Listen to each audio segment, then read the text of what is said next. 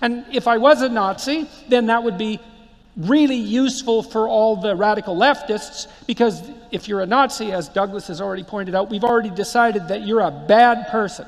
And if I was a bad person, then no one would have to listen to me. And so it was in the interests of the radicals whose positions I was disputing to cast me as a Nazi.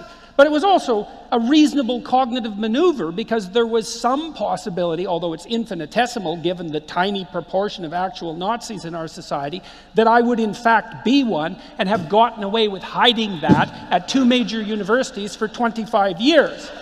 And also,